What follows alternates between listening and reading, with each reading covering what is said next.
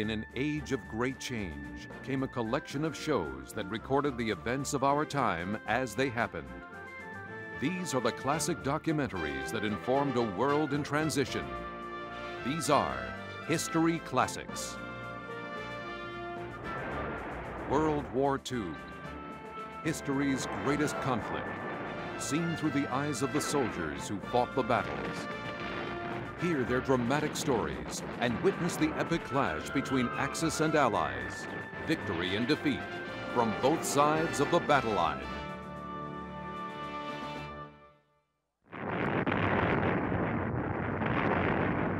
On July 25th, 1944, the Allied forces fighting in Normandy began a massive offensive to smash out of the bitterly contested beachhead and thrust forward across the face of France to Germany.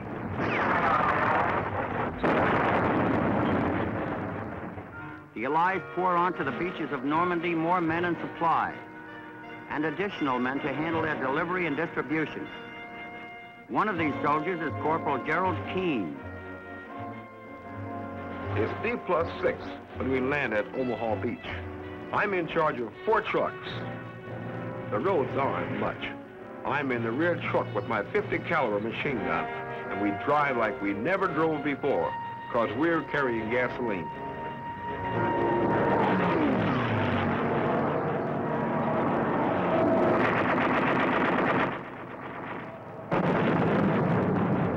Everybody hits the road. Everybody's making sure his name isn't on any bullets flying around.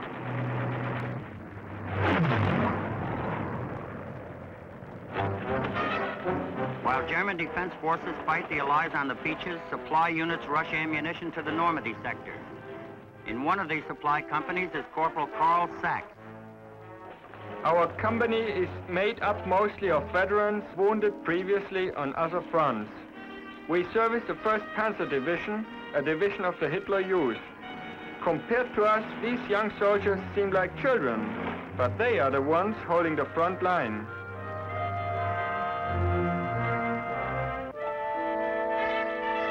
Some soldiers were captured by the Americans, returned back through the lines this morning. The Americans sent them back, saying, "Go home, you are too young to fight."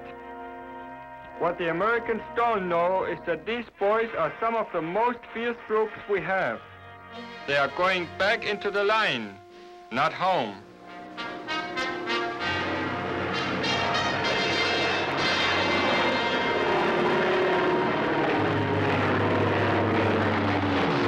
Planes of the Allied Air Force bombed German positions along a narrow front at St. Lo, opening the way for a rapid and powerful drive by American infantry and armored units.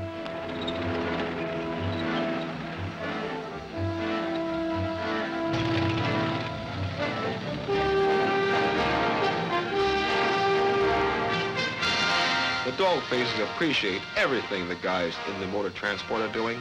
They always ask us, where are we heading for? But we can't tell them. They know there's trouble ahead, and nobody's happy about it. It's really rough hauling the troops up to the line and just leaving them. Our losses have been heavy, and when we bring back the wounded, I can see the suffering in their faces. That expressionless, empty look. They're like zombies, most of them. It's pitiful what this fighting does to a human being. He'll never be the same man again. We finally reached St. Lo, and it's a shambles. You can see it was once a pretty little city, but now nothing's left. We drive through slowly, and it's like passing through a bunch of broken tubes.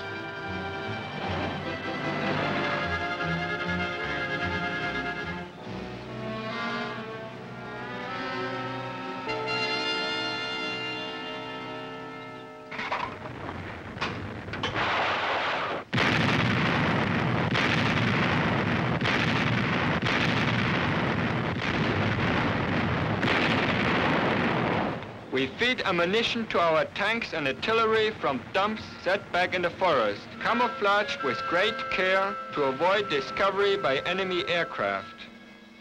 During the day, all movement is kept to a minimum, but at night, the area swarms with activity. Our truck drivers returning from the front give us bits of information about the fighting going on. The news is bad. Our troops are suffering heavy casualties from the enemy aircraft. And the wish of our soldiers is to see the Luftwaffe sweep the skies clean. But not one of our planes do we see. Spearheads now fan out, capturing Colitanz and Avalanche in the south. The enemy fights tenaciously, but he is reeling from the power and speed of the Allied attack. By July 27th, complete breakout from the Normandy beaches has been achieved. The American 4th Armored Division advances 25 miles in 36 hours. The Germans retreat to regroup. Orders come for us to move our ammunition depot 10 kilometers to the rear. This alone is enough to tell us the fighting is going against us. No army likes to retreat. You drive back and wonder how much blood it will cost to retake the ground we are giving up so easily. General George Patton appears on the battle line as the commander of the new U.S. Third Army. A freewheeling, don't worry about the flanks combat leader, he is the ideal choice to exploit the breakout. He sends a strong spearhead force slashing toward the Seine. Within 3 days, his 15th Corps armored spearheads have wheeled as far east as Le Mans, deep to the rear of the German army. On August 6th, the Germans launch a desperate counterattack to break through to Avalanche and cut off Patton's rampaging Third Army at its base.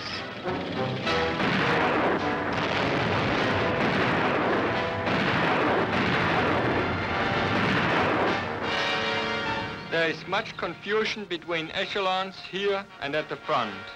From our truck drivers, we learned that shells of the wrong caliber were delivered to units on the line. Everyone suspects sabotage, but it is too late to do anything. The enemy has overrun our forward positions. Once more, we are forced to retreat.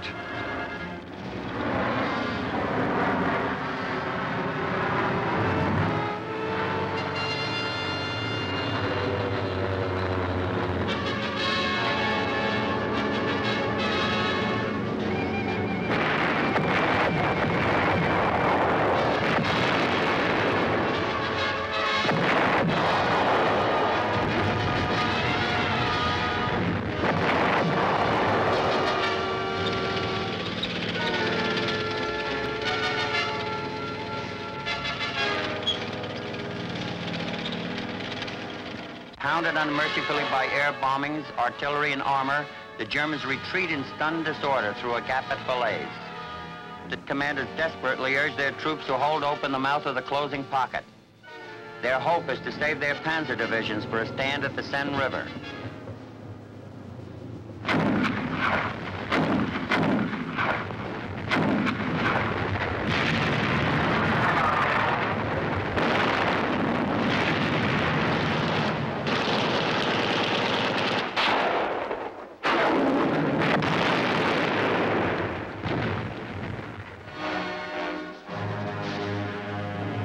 Infantry and 2 panzer divisions are captured, but over 49,000 combat troops managed to escape.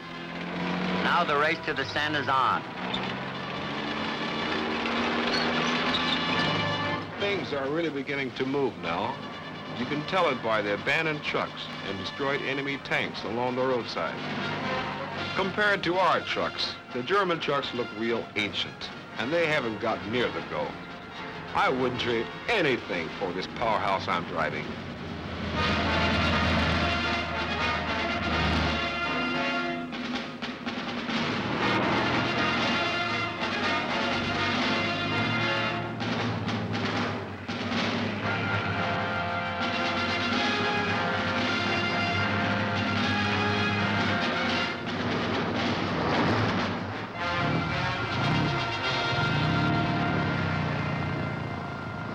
We reach the Seine. Only few bridges are left and our whole army must cross over them. My company hides in the forest until it is time for us to cross over. Somehow we hope it will be possible to establish a defense once we are across the river. But from what I have seen, it does not seem that anything can stop the enemy.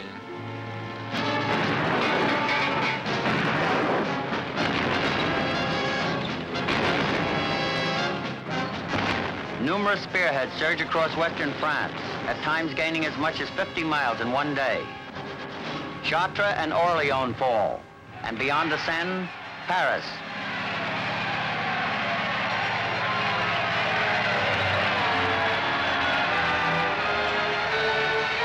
We drive through the city and see a lot of happy people, just like a holiday.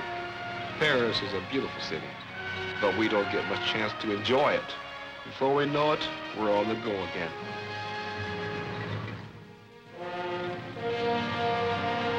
And then Patton's gas runs out. The whole east advance comes to a halt. Patton orders part of his reserve force to drain their tanks and transfer their gas to attacking units. But even this expedient only brings limited gains. Now, for the first time, the Allies feel the frustration of supply limitations. There are virtually no stocks between Normandy and the small army dumps 300 miles away.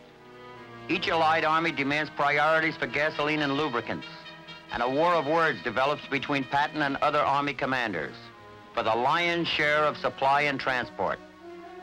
Never in the history of warfare has the importance of supply been better demonstrated, and he who would master this extended battlefield must first master his delivery of supplies.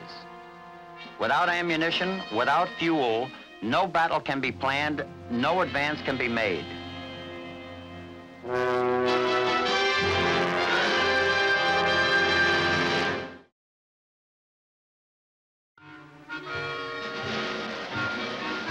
August 1944. The Allied drive across France is halted as armored divisions outrun their supply lines. To get the attack moving again, the Red Ball Express is organized by the Allied command. The Army Transportation Corps, commanded by General John Lee, pulls all the available motor transport facilities into one organization called the Advanced Section Motor Transport Brigade. 141 truck companies, over 3,000 men are committed to the Red Ball Express. The Red Ball plan calls for a looped, one-way traffic route stretching across northwest France from the supply depots to the fighting fronts and back again. Red Ball means fast through freight in the lingo of American railroaders. Traffic control points are established in all major towns to record the movement of convoys, check their destination, and determine their cargo. The supporting services have their job too. Thousands of road markers are placed along 800 miles of roadway. The Signal Corps strings endless miles of telephone and telegraph wires.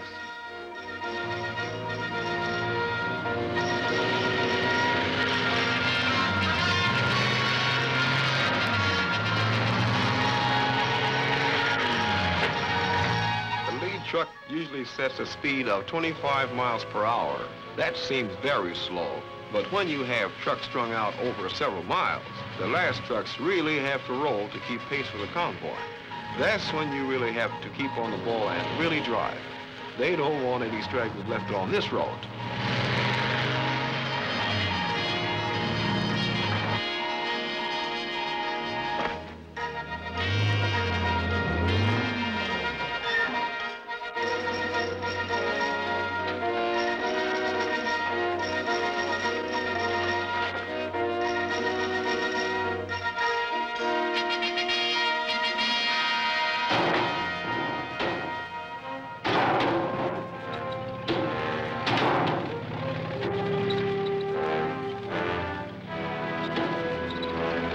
Replenished with gas and ammunition, the American armored columns again surge forward. By August 29th, Patton's Third Army has crossed the Marne, captured Rheims and Chalon-sur-Marne. Patton now aims his armored spearheads toward Verdun, Saint-Mihiel, and Combercy.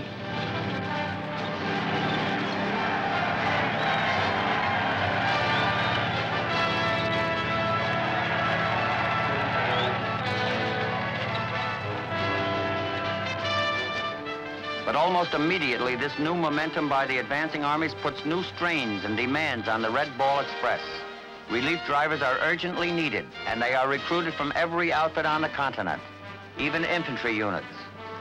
Each truck is on the move 20 hours a day. It's drive, drive, drive, night and day.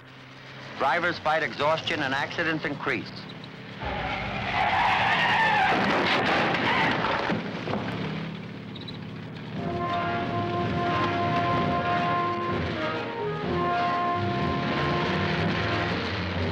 It's so hard sometimes to keep your eyes open, especially at night. But you must have eyes in the dark, even when you're dead tired. We hear about guys getting killed from falling asleep, but we try not to think about it. You can't drive a tank without gas, and you can't fight without food and ammunition. And so we thank God for our good trucks and good drivers, because without the Red Bull Highway, the courage on the front would die for sure. By August 29th, the Red Bull Express reaches peak performance. Almost 6,000 trucks deliver 12,000 long tons of supplies to the forward areas. The columns of prisoners marching rearward as the trucks move forward is proof that the Red Bull Express is paying off. While the Red Bull Express convoys work without let-up, a crucial meeting of Allied commanders takes place at Chartres to determine disposition of supplies. General Eisenhower wants the major portion to go to General Hodges' First Army. Patton protests that his main force has been halted at the Meuse River for 2 days because of insufficient supplies. He wants more fuel so his tanks can break for the German border. He persuades Eisenhower to increase his allotments, saying, "My men can eat their belts, but my tanks gotta have gas."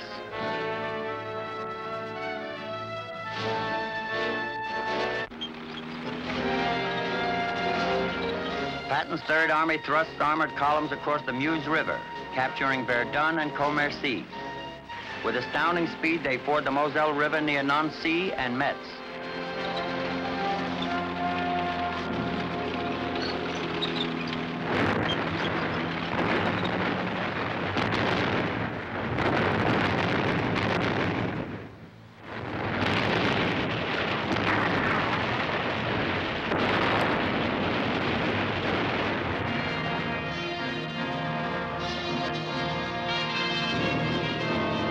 At first we wouldn't believe it. Then we found out it was true. An attempt was made against Hitler's life, and he was severely wounded. Our company is shocked and angered. Here we are fighting with our backs against the wall, and there is treachery at home. What are we coming to? We ask ourselves. I remember how peaceful the French countryside looked when I first arrived here. The same countryside is now a death trap, every step of the way.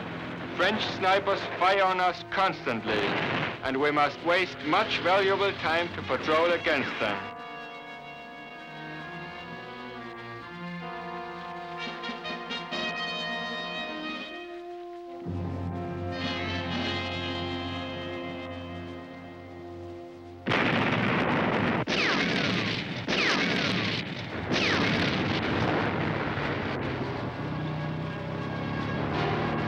The British and the American First Army strike hard toward Belgium, devouring supplies with an insatiable appetite.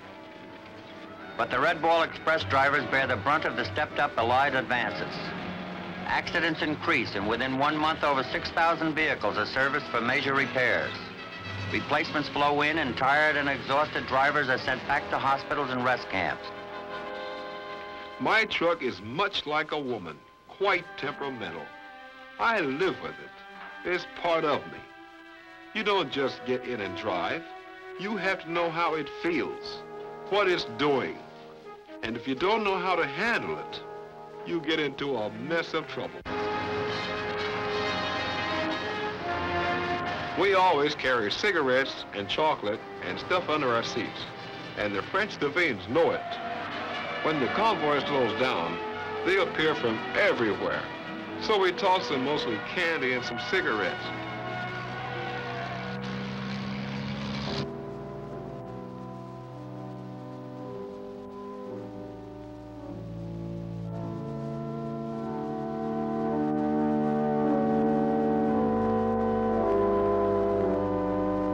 We are home again. But what sadness.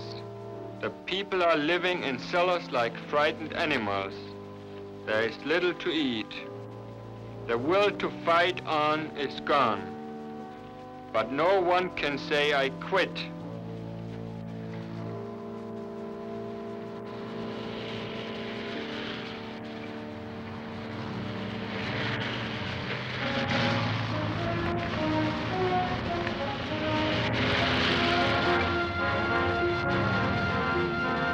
Our company is given more guns, more trucks, and orders to move against the enemy again. In our hearts, we feel that none of us will survive this war.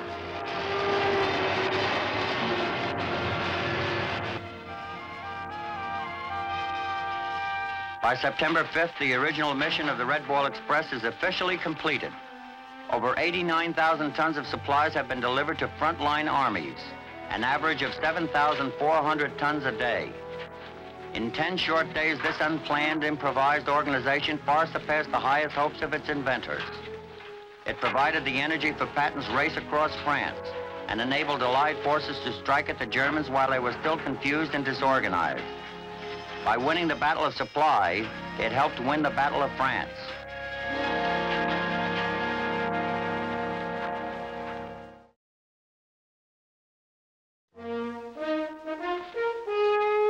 After the German retreat from France, Karl Sachs fights in Hungary against the Russians. When Germany surrenders, he gives himself up to American troops in Austria. Gerald Keane participates in 5 major campaigns from Normandy to Germany itself before the war is ended. In November 1945, he returns home.